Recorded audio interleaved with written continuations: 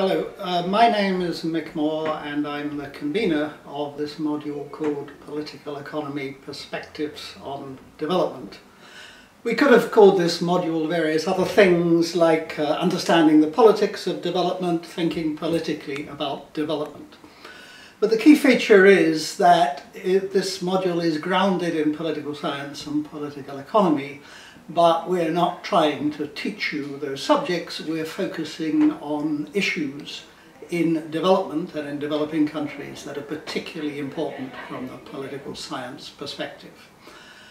So this will be quite accessible to people who haven't studied political science.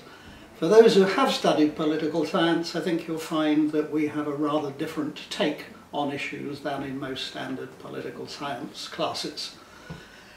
The subject matter there are 11 classes. I will run through very quickly the kinds of things you'll be doing. Alternative ideas about good governance, a rather surprising subject, which is how does the way in which governments get their money affect the way in which they govern.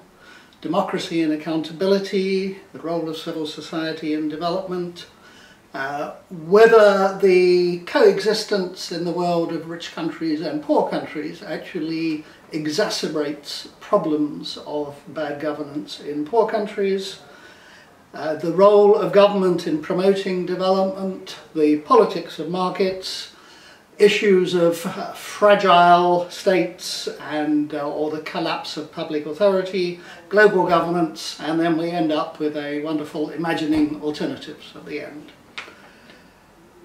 The format of this is fairly standard. Two particular features. One is that you will have a tutor who is not one of the teachers but will be tutoring every class from beginning to end. This is an excellent tutor, Asha Amirali, who did the tutoring for this course last year. The mode of examination is there is a short paper early in December, and then there's what we call a takeaway exam in January, which means you're given an exam paper and you have 6 days in which to come back with answers to 2 questions. Finally, let me answer the question, who shouldn't take this class? Well, I think if you're one of those people who feel so passionately about some political issues that you find it quite hard to be cool-headed and analytic about it, and you know what the problem is, it's wicked governments, and what you need to do is mobilize good civil society against wicked governments, well, you ought to think carefully about taking this class, because while that kind of attitude to the world is politically very useful, it's actually quite hard to do term papers and exam papers written from that perspective if you're just so passionate about it. I'm not trying to discourage people who have those views, it's just those people who are too passionate about that. You're very welcome.